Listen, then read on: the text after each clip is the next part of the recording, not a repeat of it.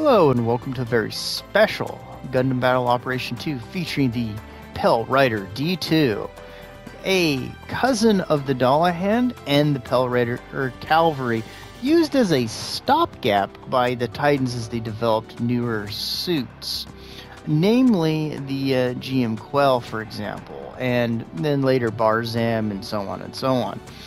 But in game, this is a 450 to 500 cost.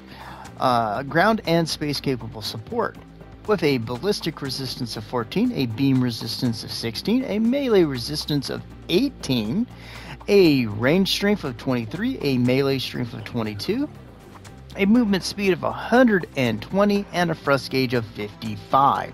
Very good stats for a support of this level. And for parts, we have close range of 11, medium of 14, and long range of 10. This is a medium range suit, ladies and gentlemen. For equipment, we actually don't have too many options, and it reflects a lot of what the Pell Rider Cavalry did, considering this is effectively a successor to the Pell Rider Cavalry. We have the Hyper Beam Rifle, which is a chargeable heat-based beam rifle. It's one of your two longest range options here. We have the standard issue style of beam saber, effectively. We have head-mounted Vulcans enhanced, slightly better than one-year head Vulcans, but they're good for building up stagger or making Vulcan charges at people. Then we have the D2 Shuriken Gatling gun, which is a fairly fast-firing Gatling. It's got decent range for the level, and it can do some pretty good damage on people once you've gotten to focus on them a bit, but it's not anything that great, so I would not rely on this. Be willing to switch out as quick as you can. Then we got the D2 Shuriken ML, or Missile Launcher, which has better range, less ammo, but can do some pretty substantial damage. I use it to effectively smack people, and it's surprising that it can make a lot of people back out real quick, especially generals if they weren't expecting to take a heap load of damage right off the bat. Then we have the D2 Shuriken Mega Beam, which is a required focus weapon, so you do have to stop and you do have to focus it. It does some pretty decent damage, and it has some pretty good range. So sniping options, you have your Hyper Beam Rifle, and you have this. And then of course we have the Slide Shield, which is a large size shield, which is just nice to have. For skills, we have High Performance Radar Level 2, High Performance Scope Level 2, Observational Data Link, Scouting Parallel Processing Device, High Performance Aerospace Gimbal, Leg Shock Absorbers Level 3, which is pretty good, Melee Combo Controller, that's pretty nice to have on this unit, High Spec AMBAC, Forced Injector, which is fantastic, and of course, because of what it's related to, the Composite Weapon System Optimization, making it very useful to move between the Shuriken weapon options. As to what I think of this unit, considering its history, I actually think it's a pretty good support. It's good for really aggressive teams, and for those that want to be a little bit closer to their generals and their raids. It's a good follow-up, it's good at helping out in a lot of cases, and it has some capability of defending itself, unlike a lot of supports. So in terms of supports, it is not what I would say the first choice I would make for someone who enjoys being in place to snipe. So support-wise, this is a very aggressive support, and it pays off to at least be hanging around your front line. So let's see how it does in the match to come. Hey, welcome to the match, everybody. Hope you're having a good time. I hadn't pulled this suit out in a while before I just decided to try to run a match for shits and giggles, and well, I was a bit surprised. Now, this is one of those special ones where the spawn points were altered, so it was very interesting. I tried to run a Hildolfer earlier on this same map setup, and it turned into a disaster. But hey, we're gonna start out by immediately moving over here because I want to grab this position to fill out what's going on with the other team. And I came up here and I'm like, okay, well they split. I'm gonna take a shot, miss, and I'm basically gonna see what my team is up to. Now, right now they're doing pretty good as we hit him in the, give him a good old bop. I see him going off wide, so I'm like, okay, they're trying to flank me right now. And I'm going to try to hold my position as much as I can. And one's going to come in to give me one heck of a help. And he's going to get hit, but we're going to charge up and then catch him right there so he can't follow up. And we're going to just keep pestering him up until the point where he's going to decide that he's going to come up and get me. And we're going to get him before he can actually get up here and do anything about it. Knock him down. Keep taking shots at our guy down here. Now, I'm switching through the shuriken weapons as quick as I can. And I wanted to catch him. I figured if I fire too early, I do. And we'll get him with the beam rifle, though. And I'm going to switch over to the missiles, pop him over there. I got him with one, but we're going to get him with the beam rifle. Now, right now, they haven't been able to dislodge me from this position, even though I'm missing some of my shots. Now, 4's going to come in to help out. I'm going to fire, accidentally hit him with it.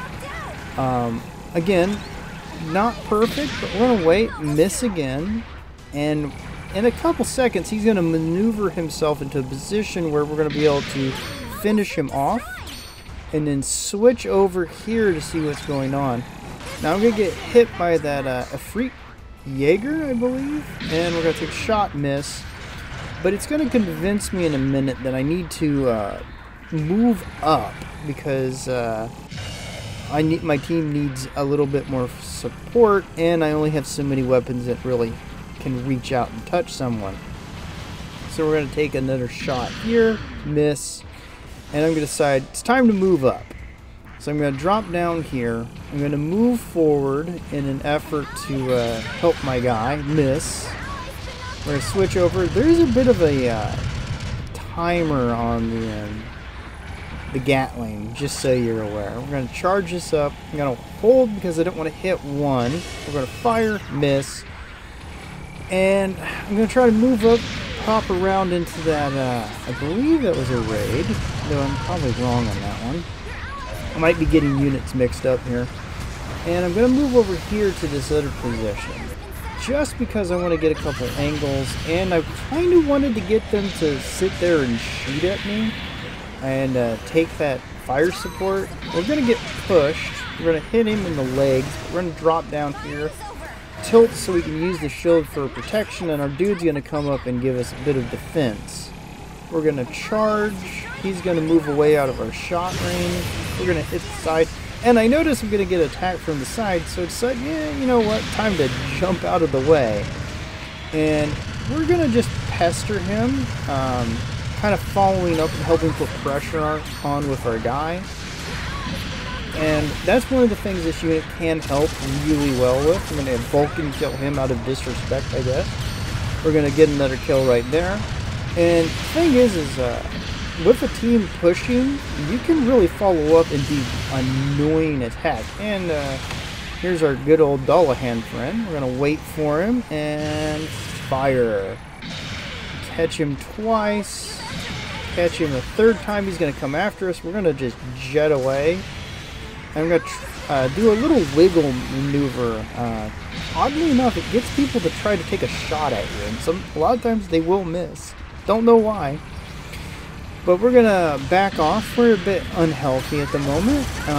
Help follow up on the Dullahan and then get back to pushing by just throwing some fire up because I'm trying to trip this guy up and open him up for my team to get more involved in. The tree's going to block our side a little bit.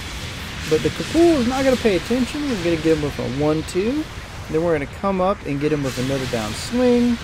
And we're going to bounce back. The refined Barzam is going to go over there. We're going to get back up on the building. And boom, he's almost dead.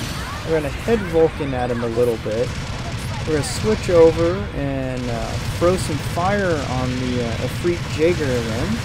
Or Jaeger, whichever way. I always find saying Jaegers a little bit more fun. Turn around, fire into the Dullahan. Or not the Dullahan, it's the Dolmel. Sorry about that. These damn names, man. I know what unit I'm talking about, I'm just saying the wrong one. So we're going to take him out. And I'm in a pretty strong position. I got a lot of room to wiggle. I'm not being pressured at the moment. And most of my weapons have at least access to their targets. We're going to charge, fire, hit him in the arm, hit him again with that beam rifle follow-up. That's kind of what I like to do, is use the mega beam and then switch over to the rifle as a follow-up. Help take him out. And I'm going to push down a little bit. I'm going to come up onto this just to help dissuade slightly on the melee attacks. I'm going to get more aggressive than I should at this point when I was yelling at my cat for attacking something. And we're going to move up. And I'm going to put myself in a bad position due to sheer aggression.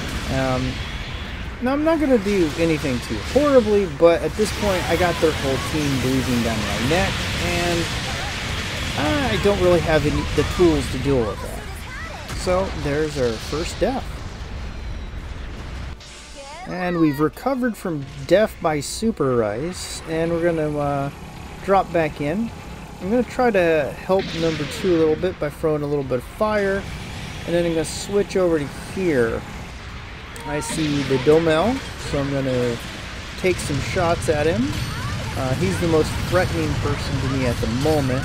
And we're going to start putting some shots in the Jaeger. I'm going to get hit from back, and I'm going to decide to turn around and say hello to the Kapul, which is actually a fantastic unit if you have a chance to use it. And we're going to do a little bit of dancing. I'm trying to build up the stagger, but he realizes that and starts pushing me. But I don't get the counter on that because, you know. And we're going to back off. I don't care if one gets the kill. He's going to get the kill. And then we're going to come over here so that we can help push on the last couple seconds. I flub a few of my switches, pop around into the Gaplant XYZ version. I don't know. And here we are. Look at that pose of that Barzam Resign. It's pretty cool.